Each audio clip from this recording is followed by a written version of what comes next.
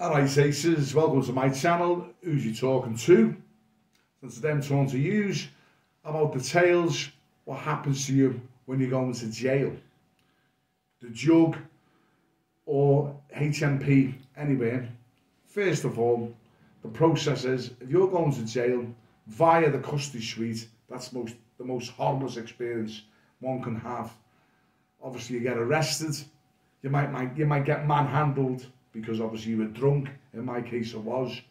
You get stripped of all your clothes, and then you get a blue suit on, and then you get thrown into a cell where there's only a wooden board, and you might, if you're lucky, get a blanket, no pillows, and just a metal bog, and obviously just banged up. You're banged up in there. A lot of things are going through your mind, i.e. when I'm going to get out, who I'm going to see. They don't tell you. There's a buzzer there where you beep on the buzzer, but that's only an emergency. And you get lovely cuisine. Comes into a little plastic sort of container.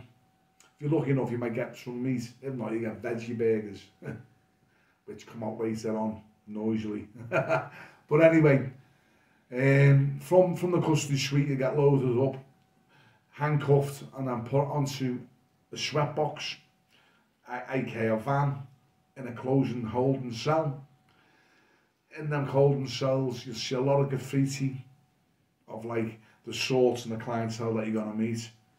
Hey lads, Wisdom was there, 24 months, bang up, hey, on tour, everyone's on tour, and the sweatbox itself is stinking of ham shanks. Horrible bastards. Anyway, moving on swiftly, you'll get off the bus in Walton, and then you'll be put into a little holding cell, awaiting to go to the desk to be read your, to check all your particulars. Quote me on that, I can't even say that, it's a bit too early. I did have some porridge this morning, which obviously I'm talking about now. Again, you go in there, in my case, you're starving, or in many other cases, they're all rattling, i.e. they're coming down from whatever substance they were addicted to. Mine was ale, and yeah, you feel like a pint. That's the most times someone could give you a pint and you could have a good dozen of them. And you're sitting there, and then your name gets called, you go to the counter, gives you all your name, your date of birth, etc., what you're in for, and then they put you then into a holding glass cell. It looks like a big fish bowl which faces the reception.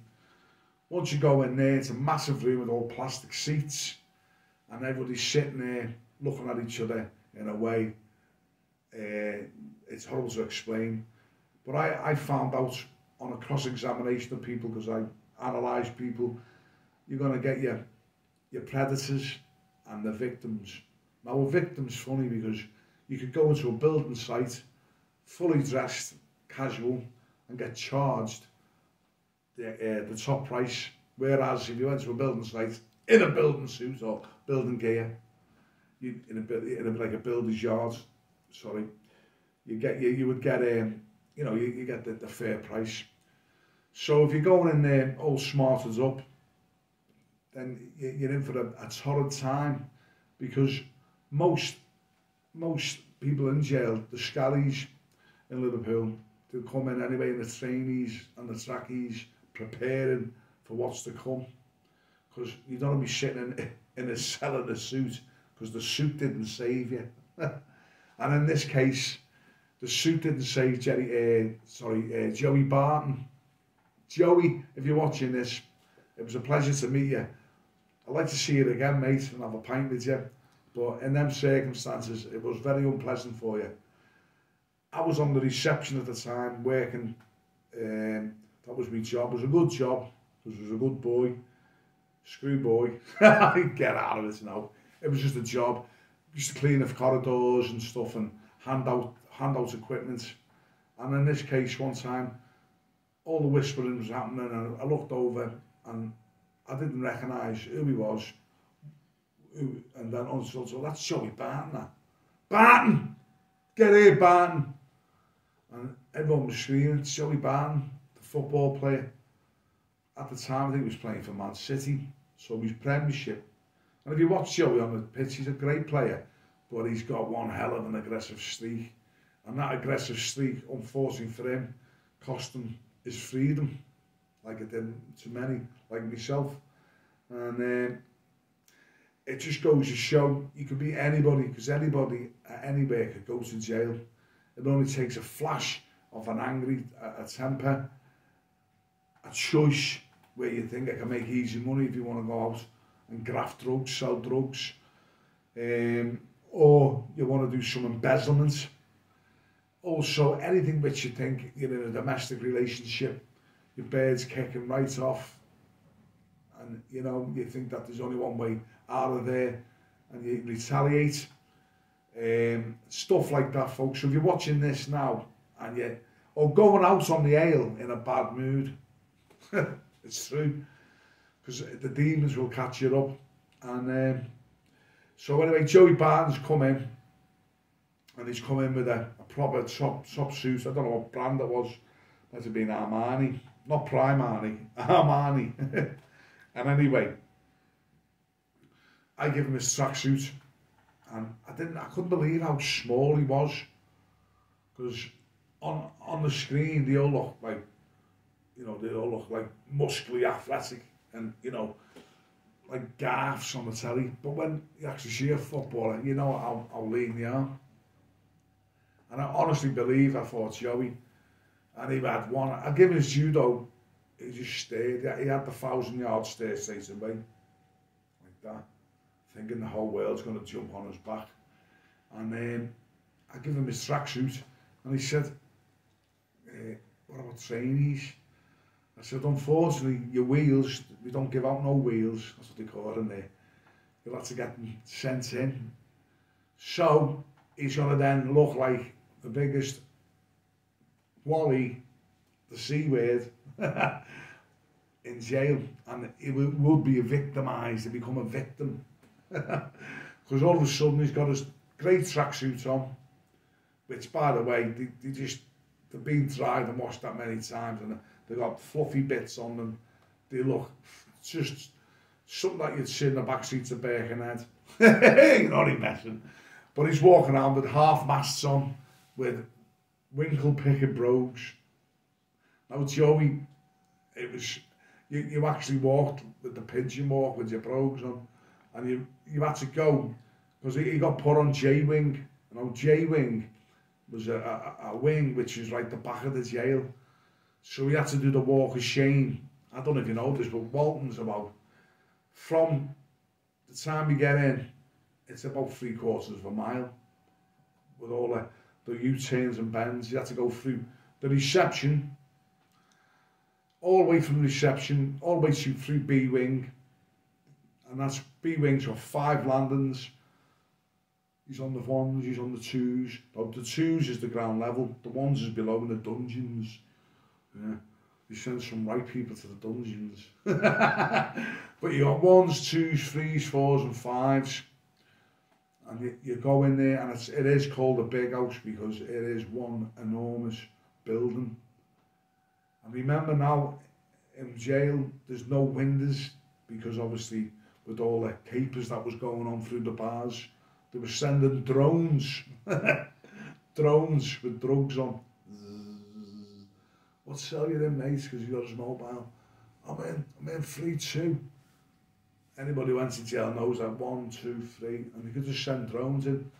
So obviously what did they do? They put perspex on. Perspex onto your cell. Now, in the winter, it's nice and warm, you're made up. Come spring and summer, that sun shines on that perspex, it's like a sauna. And there's no air conditioning. The only air conditioning that you do have is a plastic plate, like a fan. And luckily you've got running water in your cell, but you don't really want to flood your cell out, because you'll probably get moved to the block, or it's just an ongoing sort of punishment. So you just have to get some water, rub it on your face, sit there for 10 minutes. And one time, whilst I was in there, we used to fan ourselves, sit there all day. Now, you get 1 hour when you first go in of association on the wing, and that's at night time where you've got to use the phone and get bits and bobs like forms to get kit in. It's just a big run around. Now, the only thing is, now some phones might be working, so there's a big queue, and you get the people who don't give a shite about the person next to you and just talk and talk and talk. Which in theory, that's the only release. I don't blame them. But when you're in prison, you got to have some sort of consideration. Especially when you got lads who just like, yeah, oh me, yeah. So what's happening then? Yeah, what's happening, lad? Yeah, what's happening? Oh, what's happening? He's asked him what's happening, and you're in the queue thinking, there's not much to say, but he's on his phone, he's wasted his time. And then there's times you can't use it. No, come on, get behind, get your water. That means, like last orders, you got to go to the where they serve hot water. Now, it's not boiling water, because it was that boiling, it would be the biggest weapon, which was being used in sugar attacks, where you could fill your cup up with hot water and get a lot of sugar thrown at you. So Joey Barton, anyway, back to Joey Barton. We went on a tangent there. He had to go to J-Wing, and as I said, he walked right through, and everyone who knew him was just giving him hell on earth. Hey, Joey, you're not hard in here, lad. Joey, we're coming for you, Joey. Joey, you victim. Joey, you fucking... And I was just, poor Joey was getting fucking cursed all the way through. So anyway, I bumped up to Joey in the J-Wing, and he was settled in, and he just kept his gob shut, done his time, and got out. And I reckon Joey would not like to be in that place. The stench of it, the smell of it, the people. You don't get no sleep and whatnot either, really. Because when you're asleep, there's always clanging of doors, chains, bangs, lads who are on one screaming, banging.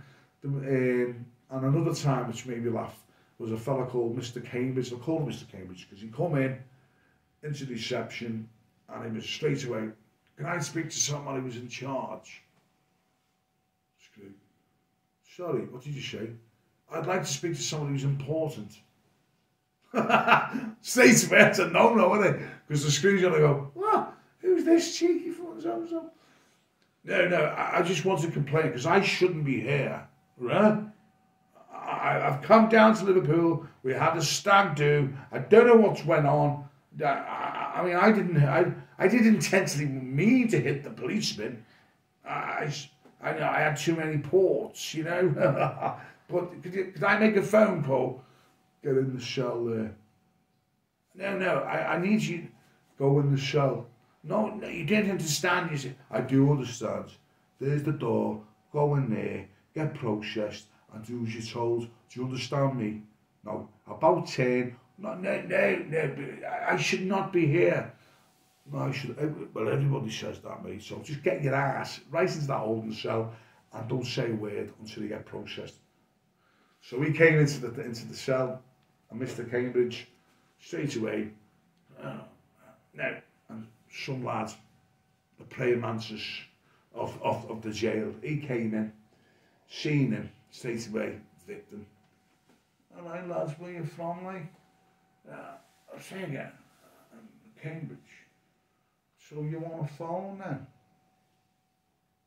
Yes, I'd like to make a phone. Well, if you give us, how much money have you got there, lad? You got any money on you? No, it's just, you know. But when you go on, because I can get you a phone there, it's going to cost you the 500 quid. It's called a dog. I'll get you the dog, lad. 500 quid, yeah. Right, make a deal now, lad, and that's it, I'll sort it. All right.